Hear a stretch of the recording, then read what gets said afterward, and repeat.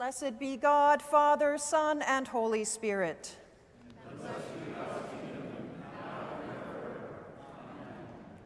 Almighty God, to you all hearts are open, all desires known, and from you no secrets are hid. Cleanse the thoughts of our hearts by the inspiration of your Holy Spirit, that we may perfectly love you and worthily magnify your holy name, through Christ our Lord. Amen.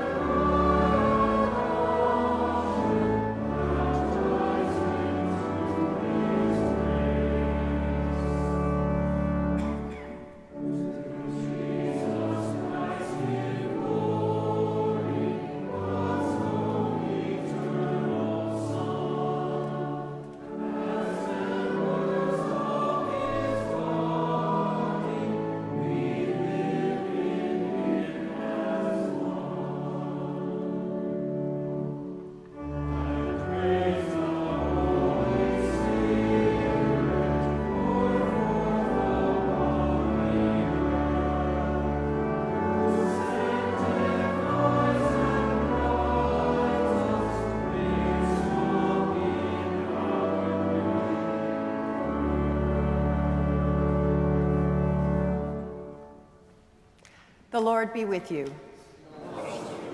Let us pray. Eternal Father, you gave to your incarnate Son the holy name of Jesus to be the sign of our salvation. Plant in every heart, we pray, the love of him who is the Savior of the world, our Lord Jesus Christ, who lives and reigns with you and the Holy Spirit, one God, in glory everlasting. Amen.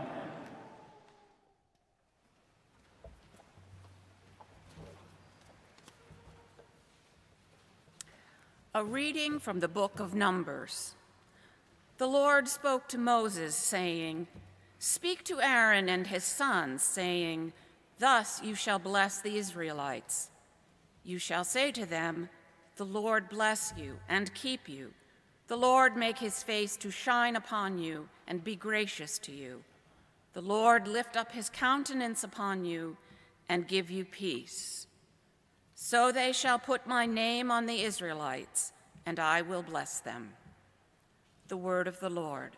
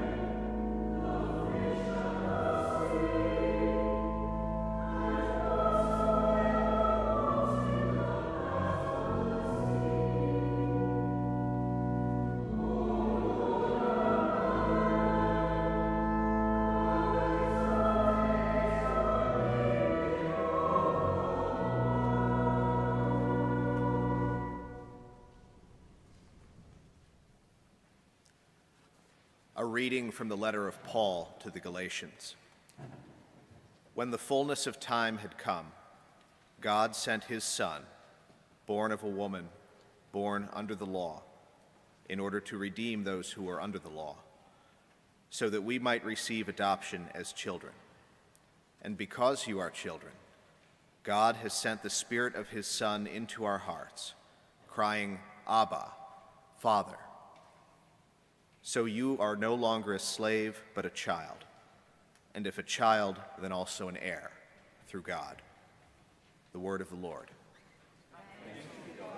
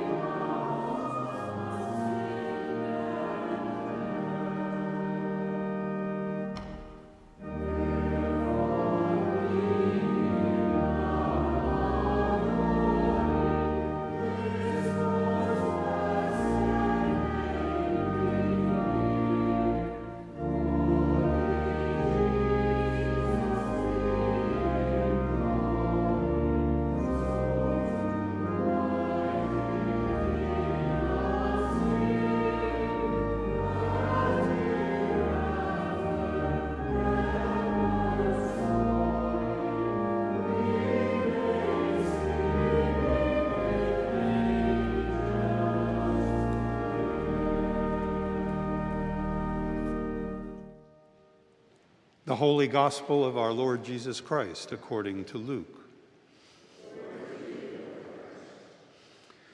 When the angels had left them and gone into heaven, the shepherds said to one another, "Let us go now to Bethlehem and see this thing that has taken place, which the Lord has made known to us." So they went with haste and found Mary and Joseph and the child lying in the manger. When they saw this, they made known what had been told them about this child, and all who heard it were amazed at what the shepherds told them. But Mary treasured all these words and pondered them in her heart. The shepherds returned, glorifying and praising God for all they had heard and seen as it had been told them. After 8 days had passed, it was time to circumcise the child, and he was called Jesus, the name given by the angel before he was conceived in the womb. The Gospel of the Lord.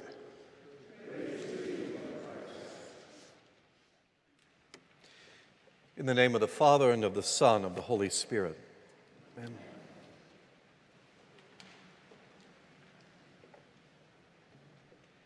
Did you receive any good presents this Christmas? I've already heard about several. I received 3 particularly notable gifts this year. 2 were pretty good, and 1 was really pretty bad, when I'm honest.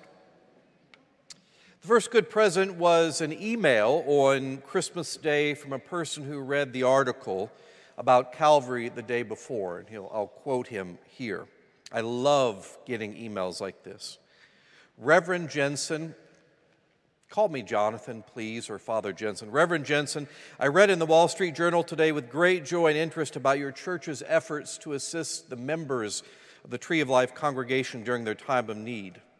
Your congregation's kindness, mutual respect, and willingness to help others is inspirational.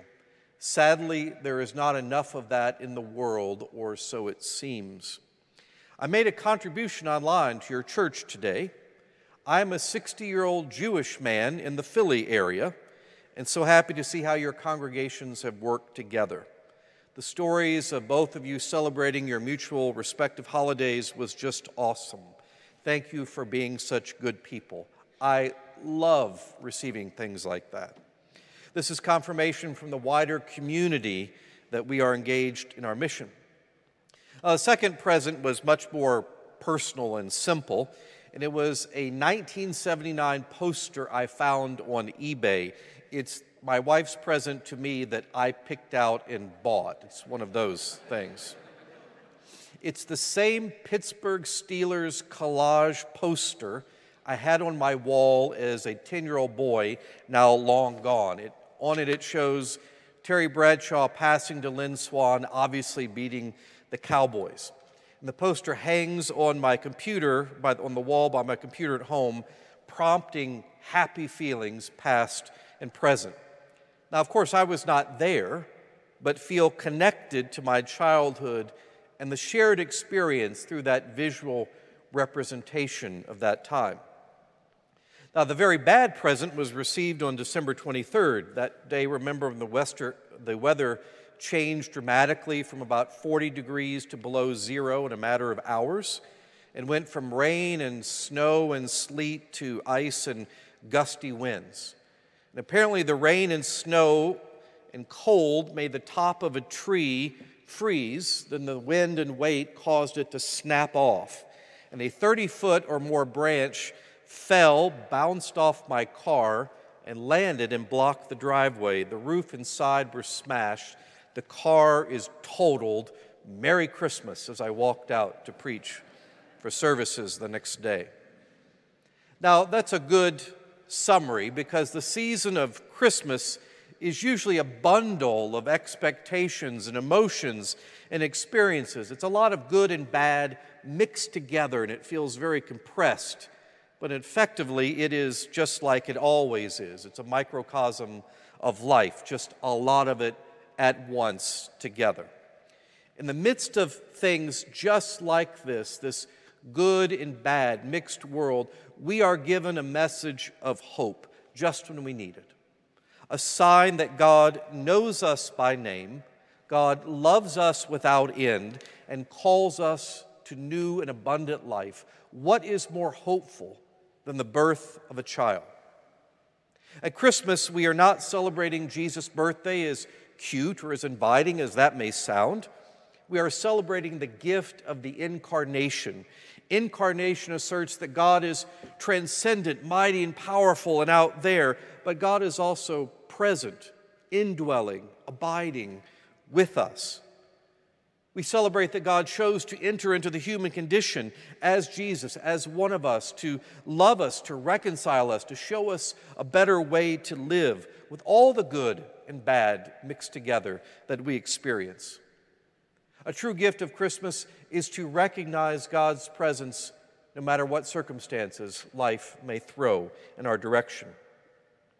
Now, I've heard from many of you that finding God in the good experiences is something that we do more or less reasonably well. I've been told by a few people I want to split the credit with Jesus sometimes when good things happen, but mostly I can recognize when God is there. But what about when things go wrong or even off the rails? Where is God then? Many of the difficulties in life that we encounter could be called first world problems if we take the time to reflect. Your beloved team loses when you finally get to go to a game. While annoying or consuming or exhausting, some things are simply a problem that can be solved or something broken that can be fixed in time. A car, for example, is just a thing and can be replaced. Your power going out or losing a job or a strained relationship or perhaps a family fight over the holidays, even finding no room at the inn like Mary and Joseph, are broken things that can be mended with enough time and effort. But what do we do when we face problems that can't be fixed no matter how hard we try? Some things that are simply too big for us, a burden, too much to bear. When life seems like too much to bear, how do we know that God is still there or that we are on the right track? We need reminders, point us, to help us along the way. And that is what this gospel, particularly the last line, helps to reveal. Now, this reading is simply the concluding part of the Christmas Eve story, that beautiful one we love to retell. We all know it by heart, most likely. Mary and Joseph went to Bethlehem to be counted, to be registered when Quirinius was governor. Jesus was born in a stable because there was no room at the inn. Angels announced to shepherds that the Messiah had been born and gave directions how to find him. The angels departed. The shepherds decided to go to Bethlehem and share the news they had experienced with Mary and Joseph. The shepherds told them all they'd heard. And our gospel today adds one more line to that story. After 8 days had passed, it was time to circumcise the child, and he was called Jesus, the name given to him by the angel before he was conceived in the womb. Now, there's a lot going on, and let me emphasize just a few things to unpack it a bit. Mary and Joseph, Jesus' parents, were following the commandments, what it said in the scriptures to do. The gospel writer wants us to know there is continuity between the Old and New Testaments. This is one continuous story. For them, circumcision was the human response, a sign of faithfulness to the covenant established between God and the people. This was what they were supposed to do. And just after this, in the next section, Jesus is presented in the temple with appropriate offerings. That's also what they were supposed to do. But this verse also reveals the power of a name that we might miss. The angel, the representative ambassador from God, told Mary to name the child Jesus. And the name in Hebrew is Yeshua, or Joshua, mostly for us. Yah for Yahweh and Hashua for salvation. His very name means God is salvation. That's the feast we celebrate today, the holy name of Jesus, or God is our salvation. While interesting maybe, what does this have to do with how we recognize and find peace in God at all times and in all places?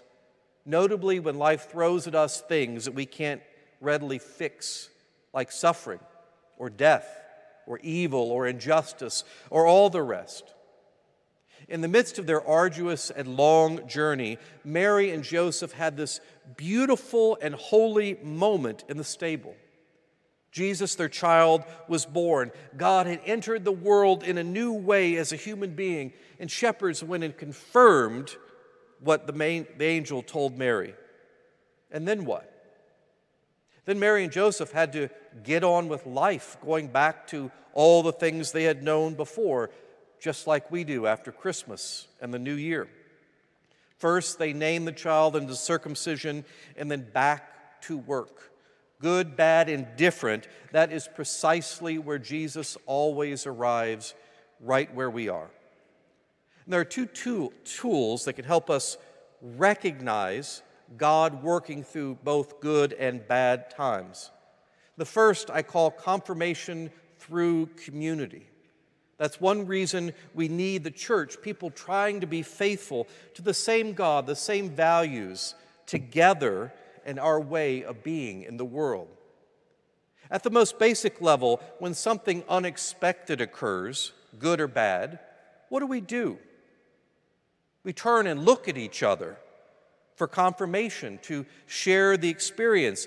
Did he just make that play? Did you hear what she just said? Did you see that too? We recognize significant events together. It's part of the reason so many people gathered last night for New Year's Eve. Moments are often more meaningful when shared together. What's the first thing Mary did after the angel Gabriel told her she would bear a son and name him Jesus? She went with haste to her cousin Elizabeth's house. By the way, everybody in the Bible has a sense of urgency. They're going with haste everywhere. It's like it's not real until she told someone who believed her to help Mary understand what had happened and what this meant. Mary and Joseph must have had a similar conversation. For the shepherds, after hearing from the angel, they talked to one another and said, "Let us now go to Bethlehem and see this thing that is taking place. Can you believe it?" They went also with haste and told Mary what had happened. The prophets Simeon and Anna later confirm who Jesus is. There is an obvious pattern when we look for it. We receive confirmation through community, through one another.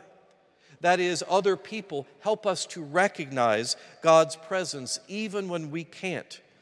Other people can become the hands and feet of God when we need it, and we can to them as well. And this could come, as it does in this church, with a cup of soup or flowers from the altar or an email from a Jewish guy on Christmas Day. Listening, praying, teaching, taking someone to the doctor, or in a million other ways help us recognize Jesus and his presence with us. There is an obvious pattern to this if we look for it, and we need each other to point to God. The second tool is an extension of confirmation through community over time and space. Mary and Joseph followed the tradition of their ancestors to name Jesus, to go through with the circumcision.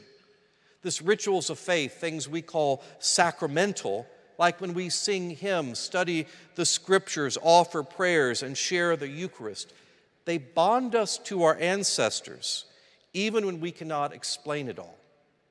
Like a poster or photograph, they point us to the shared experience and offer a connection with community, even when not physically present. They elicit memories by doing this together. We participate with others through time and space to recognize Jesus is here. On this day, this new year, this holy name, this Christmas season, we are given a message of hope. A sign that God knows us each by name, loves us without end, and calls us to new and abundant life through the birth of the holy into our midst. Good, bad, or indifferent, that is precisely where Jesus arrives. Will you help us to recognize it together? Amen.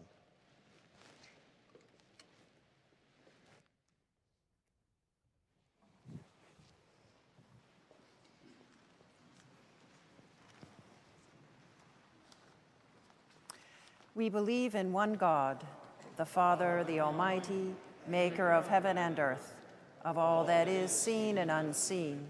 We believe in one Lord Jesus Christ, the only Son of God, eternally begotten of the Father, God from God, light from light, true God from true God, begotten, not made, of one being with the Father.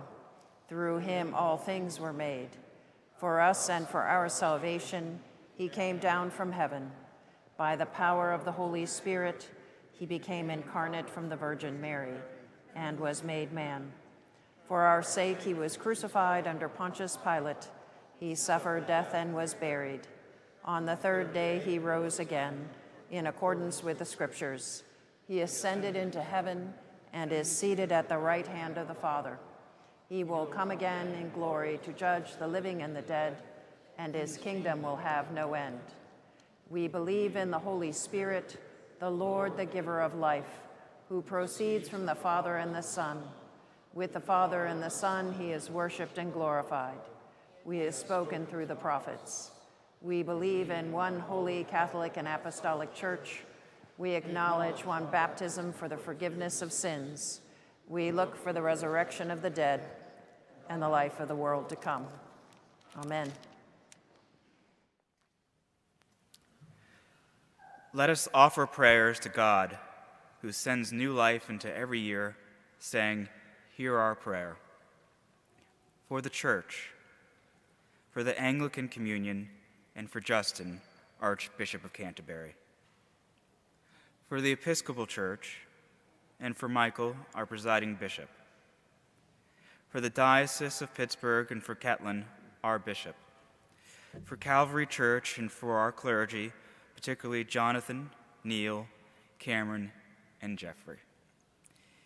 Give us grace to proclaim the good news of your coming into the world. O God of new life, hear our prayer.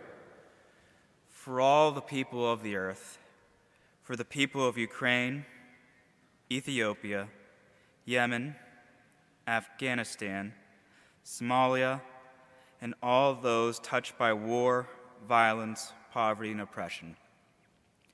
For refugees and immigrants, for all who are homeless, cold, and hungry.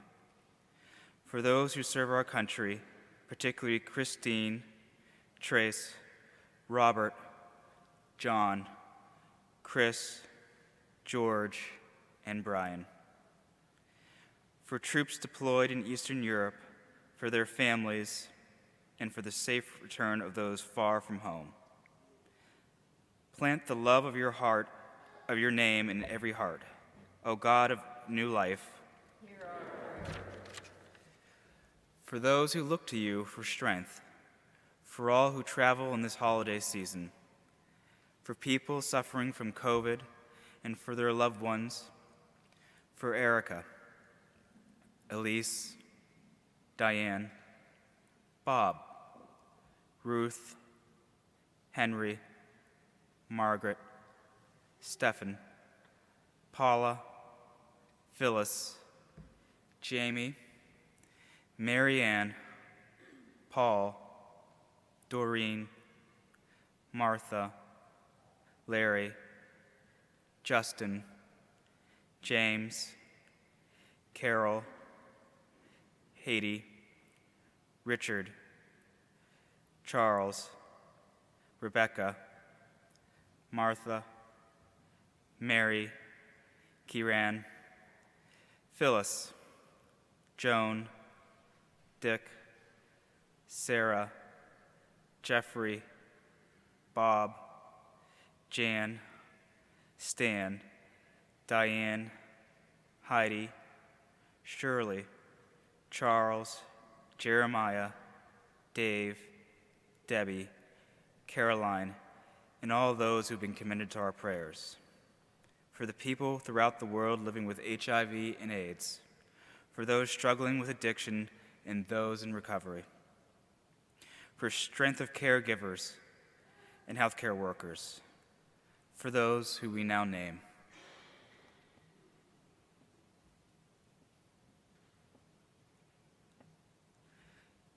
Lift up your countenance upon them and give them peace, O God of new life. Hear our prayer. For those who have died,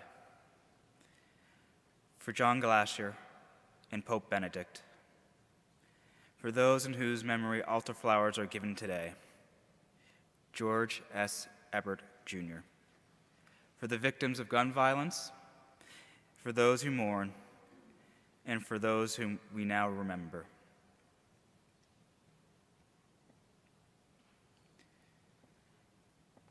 As you came to dwell among us on earth, now let them live with you in eternal glory. O God of new life, hear our prayer. Let us confess our sins against God and our neighbor.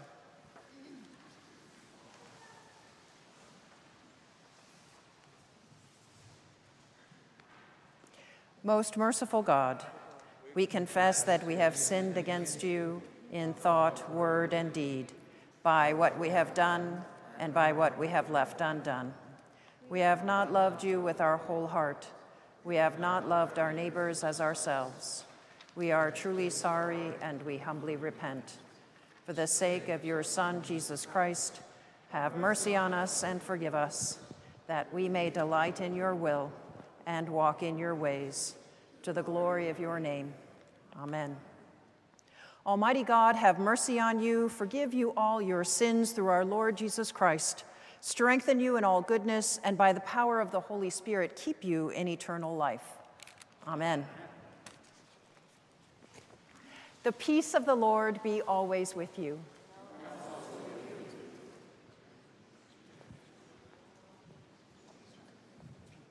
Peace.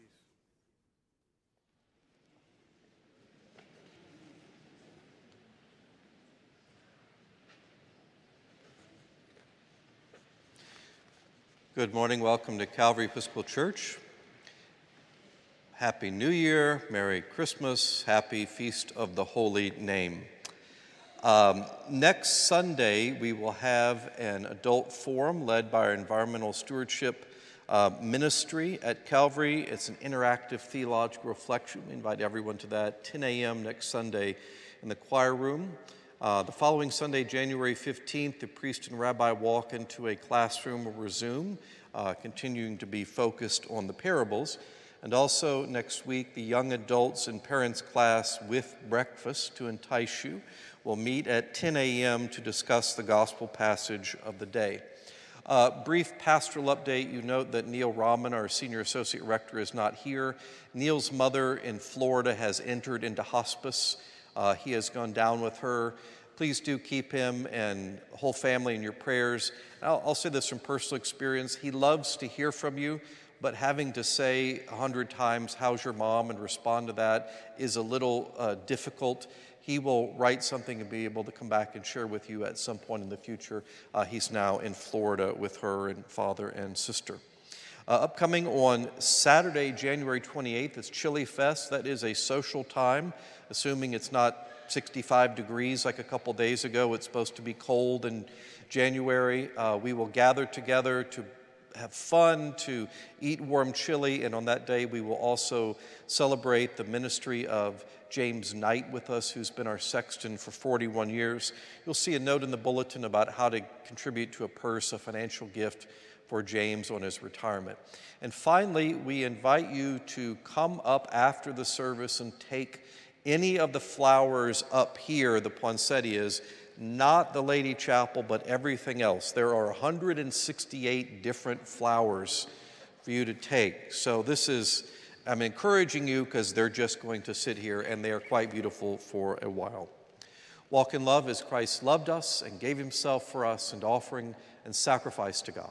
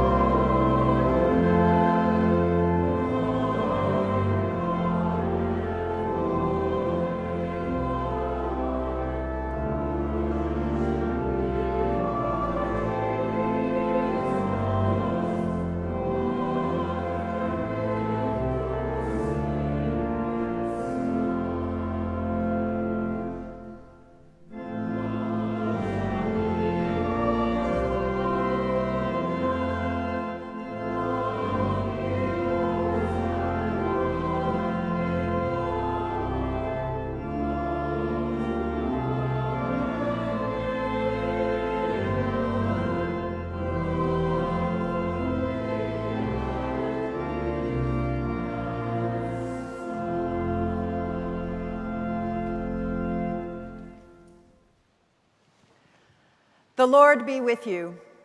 And also with you. Lift up your hearts. We lift them to the Lord. Let us give thanks to the Lord our God. It is right to give God thanks and praise.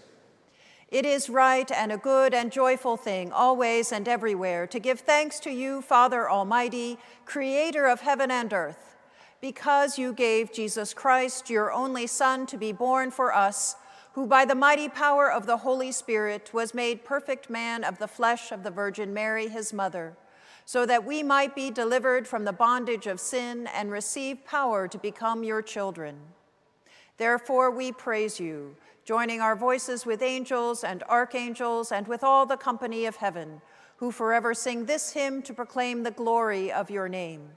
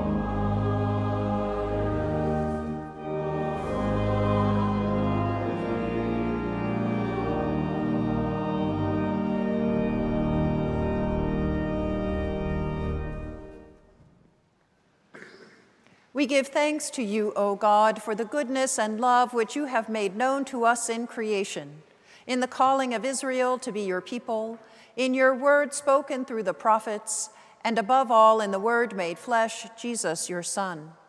For in these last days you sent him to be incarnate from the Virgin Mary, to be the Savior and Redeemer of the world. In him you have delivered us from evil and made us worthy to stand before you. In him you have brought us out of error into truth, out of sin into righteousness, out of death into life. On the night before he died for us, our Lord Jesus Christ took bread. And when he had given thanks to you, he broke it and gave it to his disciples and said, "Take, eat. This is my body, which is given for you. Do this for the remembrance of me."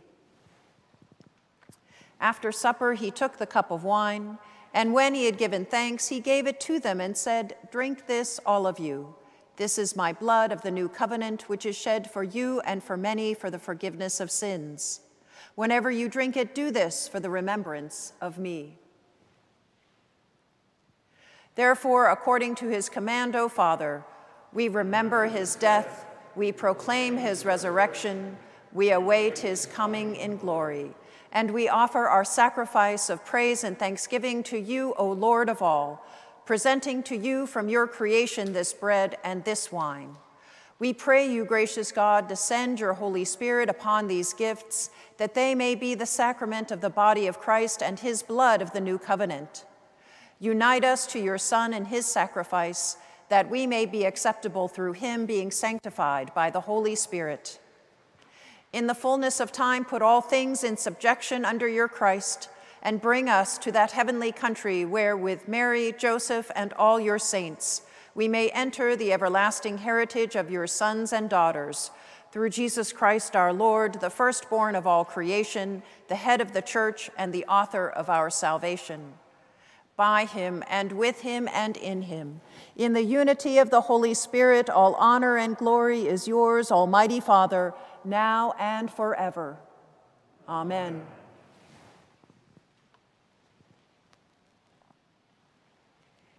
And now, as our Savior Christ hath taught us, we are bold to say, Our Father, who art in heaven, hallowed be thy name. Thy kingdom come, thy will be done, on earth as it is in heaven. Give us this day our daily bread, and forgive us our trespasses as we forgive those who trespass against us. And lead us not into temptation, but deliver us from evil. For thine is the kingdom and the power and the glory, forever and ever. Amen.